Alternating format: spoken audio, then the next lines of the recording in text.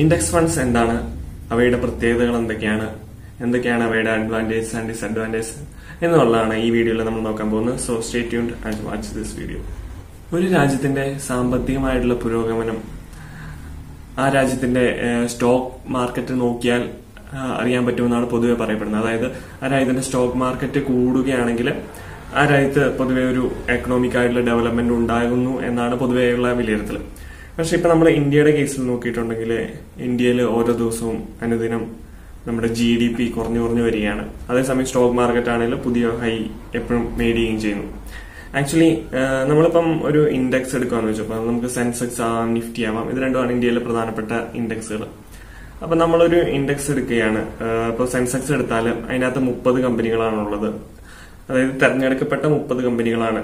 ഒരു screening committee ഉണ്ടാവും, BSEയുടെ. അവരാണ് 30 കമ്പനികൾ ഏതൊക്കെയാണെന്ന് തെരഞ്ഞെടുക്കുന്നത്. എന്നിട്ട് ആ കമ്പനികൾക്ക് ഒരു വെയിറ്റേജ് കൊടുത്തിട്ടാണ് ഈ സെൻസെക്സിൽ ആഡ് ചെയ്യുന്നത്. അപ്പൊ ഈ 30 കമ്പനികളുടെ മൂവ്മെന്റ് മാത്രമേ സെൻസെക്സ് എന്ന ഓഹരി വിപണി സൂചികയെ മുന്നോട്ടോ അല്ലെങ്കിൽ മുകളിലോട്ടോ താഴോട്ടോ നീക്കുന്നത്.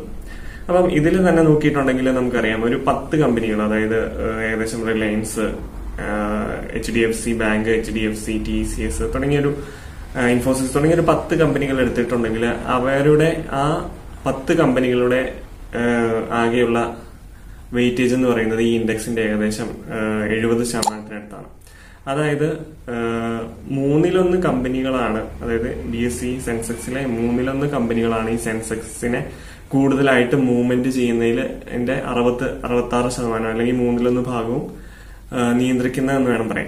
അതായത് ഈ 10 കമ്പനികളിൽ ഏറ്റക്കുറച്ചിലുണ്ടാകുമ്പോഴാണ് ഇവയുടെ മൂവ്മെന്റ് കൂടുതലായിട്ട് നടക്കുക. ഇപ്പം റിലയൻസിൽ അല്ലെ HDFCയിലൊരു ഇൻക്രീസ് ഉണ്ടായി, പ്രൈസിന് ഇൻക്രീസ് ഉണ്ടായിട്ടുണ്ടെങ്കിൽ അത് ഈ സെൻസെക്സിൽ നല്ല രീതിയിൽ അത് പ്രതിഫലിക്കും.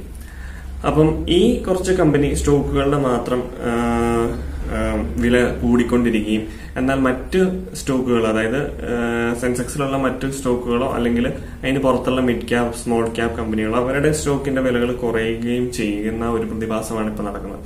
അപ്പം അതായത് മൊത്തത്തിലുള്ള ഒരു ഇൻക്രീസ് അല്ല ഇവിടെ ഉണ്ടാവുന്നത്, പകരം ഒരു സ്പെസിഫിക് ആയിട്ടുള്ള കുറച്ച് സ്റ്റോക്കുകൾക്ക് മാത്രമാണ് ഇവിടെ വളർച്ച കാണിക്കുന്നത്. അതുകൊണ്ടാണ് നമ്മുടെ സെൻസെക്സും അല്ലെങ്കിൽ നിഫ്റ്റിയും കൂടുതൽ ഉയരങ്ങളിലേക്ക് പോവുകയും ചെയ്യുന്നത്. മറ്റ് സ്റ്റോക്കുകൾക്കാണെങ്കിൽ ഒരു വളർച്ച ഉണ്ടാവുന്നില്ല.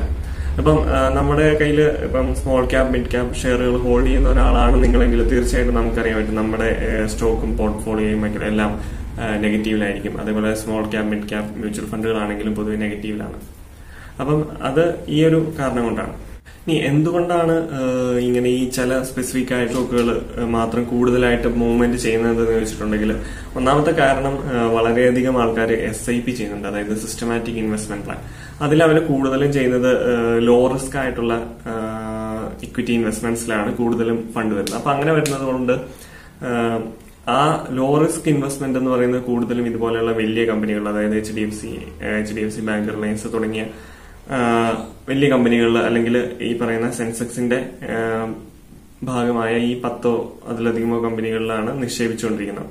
അതേപോലെ തന്നെ പെൻഷൻ ഫണ്ട്, അതായത് വിവിധ എംപ്ലോയീസിന്റെ പെൻഷൻ ഫണ്ടും പ്രധാനമായിട്ടും നിക്ഷേപിക്കുന്നത് ഈ കമ്പനികളിലേക്കാണ്. അപ്പൊ അതുകൊണ്ട് തന്നെ ഇവയുടെ വില എപ്പോഴും കൂടി പോയിക്കൊണ്ടിരിക്കുന്നു.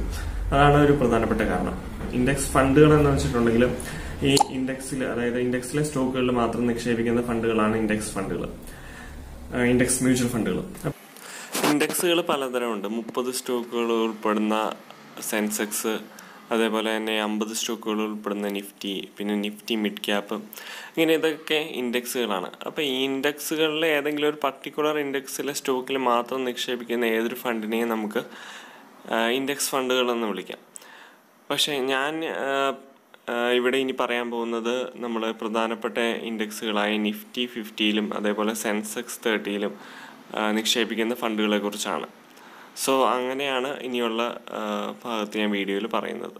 അപ്പൊ അതിനകത്ത് അവയെന്ന് പറയുന്നത് പൊതുവെ പാസീവ്ലി മാനേജ്ഡ് ആയിട്ടുള്ള ഫണ്ടുകളാണ്. അതായത് ഫണ്ടുകളെ, മ്യൂച്വൽ ഫണ്ടുകൾ നമുക്ക് രണ്ടായിട്ട് തിരിക്കാം. ഒന്ന് ആക്റ്റീവ്ലി മാനേജ്ഡും പിന്നെ പാസീവ്ലി മാനേജ്ഡ്. ആക്റ്റീവ്ലി മാനേജ്ഡ് എന്ന് വെച്ചിട്ടുണ്ടെങ്കിൽ അവര് വ്യക്തമായ റിസർച്ചും കാര്യങ്ങളും ഒക്കെ നടത്തിയിട്ട് ഏതൊക്കെ സ്റ്റോക്കുകൾ നിക്ഷേപിക്കണമെന്ന് ആ ഫണ്ട് മാനേജർ തീരുമാനിക്കുന്നത്. അപ്പൊ റിസർച്ചും കാര്യങ്ങളും നടത്തുന്നതിന് സ്റ്റാഫ്, മറ്റു കാര്യങ്ങളൊക്കെ വേണം, റിസോഴ്സ്. അപ്പൊ അതിനൊക്കെ എക്സ്പെൻസ് കൂടുതലുണ്ട്.